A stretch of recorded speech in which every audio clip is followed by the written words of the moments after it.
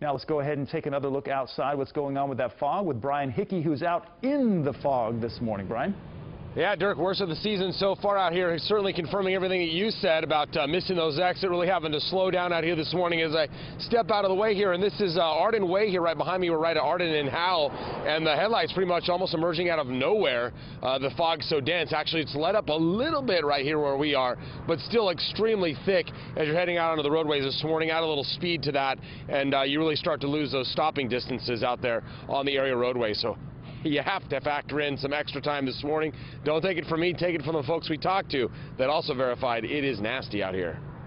It's horrible. You know, I actually, this morning I was on 99. I was traveling 40 miles an hour. Visibility was horrible. I mean, it was pretty freaky. I've never been in fog that bad. It's kind of sketchy right now. You know, people.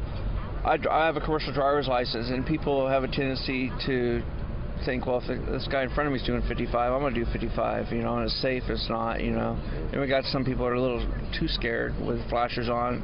It's kind of a hazard.